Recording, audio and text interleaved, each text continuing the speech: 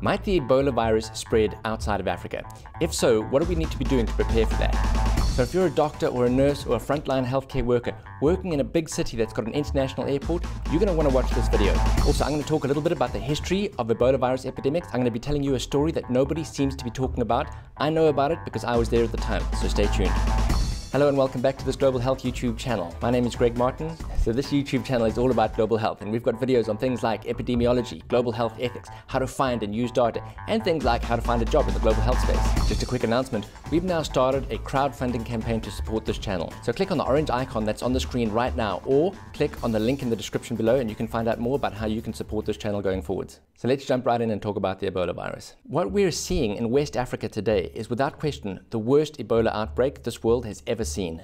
The virus has now spread through Guinea, Sierra Leone, Liberia, and it's now in Nigeria. It's gotten to the city of Lagos, a densely populated city home to 21 million people. Now, there's been a lot of media coverage that explores the idea of whether or not this virus might spread out of Africa into places like Europe and the US. Most of these articles and reports have been saying that it's extremely unlikely. I actually think that the likelihood of this virus doing a long-distance spread is actually increasing in terms of its probability day by day. And I'd also like to point out, which none of these articles are, that there is actually historical precedence for this sort of thing happening. None of the articles that I've read make any mention of the name Marilyn Lahana, and her case represents the most important case study when thinking about this kind of threat. Okay, but first, let's just take a moment and think about the variables that we need to consider when trying to understand the risks of a long-distance spread of the Ebola virus. The first is, of course, the sheer number of people that have the disease, and in this case, it's unprecedented. And the second is, do people that are infected have access to international airports? And in this case, the answer is yes. And the third, and this is important, is the incubation period. An incubation period is the time between getting infected and becoming symptomatic. And in the case of an Ebola virus infection, you're not infectious. In other words, you don't pass the disease on until you're actually symptomatic. Now, for Ebola virus, the incubation period can be anything from 2 days to 21 days. In other words, you may be asymptomatic. You may not have any symptoms. You may not even know that you're infected for up to 3 weeks before you start showing signs and symptoms of the disease. And 3 weeks is a lot of time for a person to be able to get on a plane and go to another country or a big city like London or New York. And finally, there's the question of motivation. Of course, it's possible for a person unknowingly to get on a plane and go to another country and spread the disease that way. But might a person who knows they've been exposed to the Ebola virus deliberately get on a plane and go to another country? And why would they do that? And this is where the case of Marilyn Lahana comes in. In 1996, a doctor from Gabon who had been infected with the Ebola virus and in fact was already showing signs and symptoms, traveled to Johannesburg in South Africa because that's where he believed that he would get the best possible treatment at that time. Now, Ebola virus has a 90% mortality rate, so you can understand why a person might want to go get treatment in Johannesburg as opposed to getting it in Gabon. He didn't, however, tell the health authorities or the doctors treating him that he had been exposed to the Ebola virus. And before a diagnosis could be made, the disease had actually spread to one of the nursing staff that was treating him. Her name was Marilyn Lahana. Marilyn was admitted to the Johannesburg General Hospital. At the time, I was working as a medical student in the Department of Hematology who were involved with treating her. And unfortunately, Marilyn Lahana died of the disease.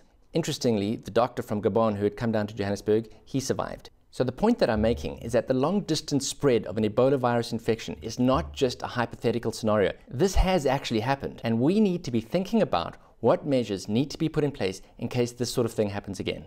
Now, the spread of Ebola virus in an industrialized country will be very different from what we're seeing in Africa. But wherever it lands, the people most at risk will be family members, other close contacts, and of course healthcare workers. So frontline healthcare workers like junior doctors and nurses. And so while these countries are talking about the fact that they've got a national strategy in place, I'm not hearing from any of the junior doctors that I speak to that anybody's being prepared. Nobody is being told what to look out for and what to do if they bump into a case where they suspect it might be Ebola. And so while I'm not an infectious disease control expert, I can tell you about a few of the things that you need to be doing and thinking about if your hospital hasn't taken you aside and told you this already. Firstly, if you take a history, make sure you take a travel history. Find out where the person's been. If they've been in any of the countries that I talked about earlier where the virus is spreading, you need to be on high alert. Also, keep your eye on this epidemic. It may spread to other countries in West Africa, and you're going to need to include those countries in your history taking too. In terms of the symptoms that the person may complain about, you're not just looking for like hemorrhagic fever with people bleeding out of their eyes. In the early stage of this disease, it can present with flu-like symptoms. So things like fever, weakness, muscle pain, headaches, and sore throats. Later on, they'll develop vomiting and diarrhea and organ failure and bleeding. So if you're seeing a patient and they've got a travel history from any of the countries where this epidemic is happening, and they're complaining even of mild symptoms like a headache or fever, do not touch that patient. This thing is far more contagious than anything you've come across. It's not good enough just to wear gloves and think that you're taking universal precautions. What you want to do is stop what you're doing, ask the patient to wait there, and you go and find the most senior doctor you can and tell them that you think that this might be a case of Ebola. Just to give you a sense of just how infectious this disease is, a German hospital has agreed to treat a patient with Ebola virus from the current epidemic. This patient will be kept behind 3 airlocks. The room will be kept at low pressure so that no air can escape. The doctors and nurses treating the patient will have complete protective bodysuits with their own oxygen supply. These bodysuits will be replaced and burned every 3 hours. So trust me, wearing a pair of gloves is not good enough. Look, I'm not trying to be alarmist or melodramatic, and I hope that this epidemic dies out soon. But I do feel that we need to be thinking about and planning for a scenario in which healthcare workers and members of the public are at risk, and we need to have the right protocols in place even if nothing happens. Anyway, I hope you found this video interesting. Please forward it on to anybody that you feel may find it useful. And remember to subscribe to this YouTube channel if you haven't already. And please do support the channel by clicking on the Patreon icon that's on the screen right now. And just a quick announcement, this YouTube channel will soon be hosting a live weekly global health news roundup.